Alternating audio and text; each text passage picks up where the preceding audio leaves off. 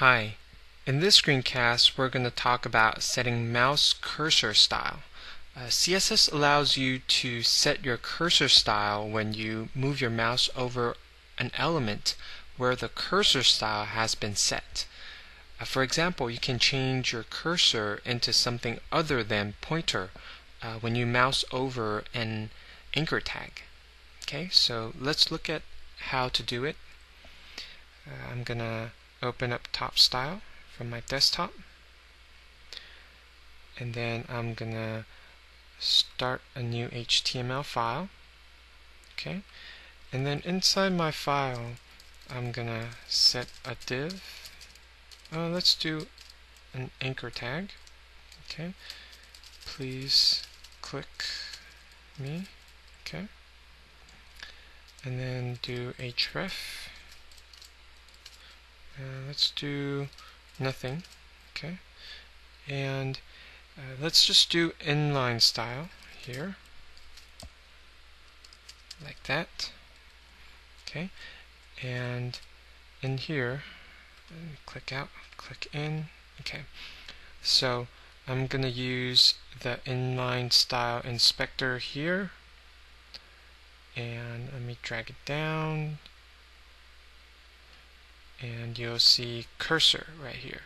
Okay, and let's do this and look at our options. So we can inherit from whatever default is, or whatever our parent was set to, or make it auto, which is the default value.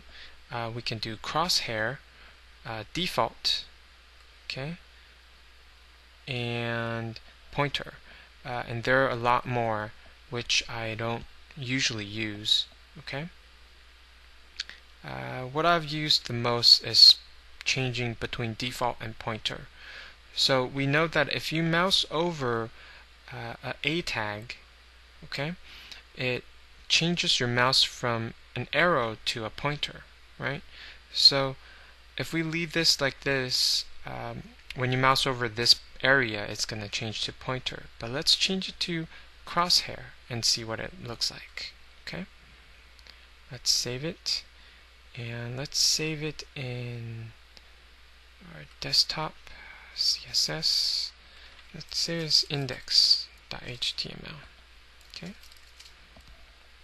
save, and let's minimize it, open up our CSS folder, and then view this in our browser.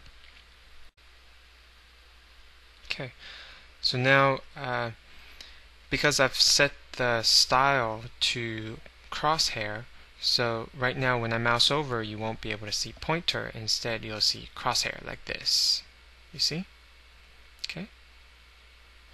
And you can change it to something else, to default, which is arrow. Okay, let's try that.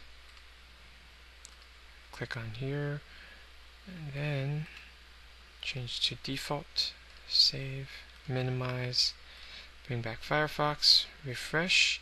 Now if I mouse over, it's as if it's not clickable. Okay, so you can play around with oops, wrong one.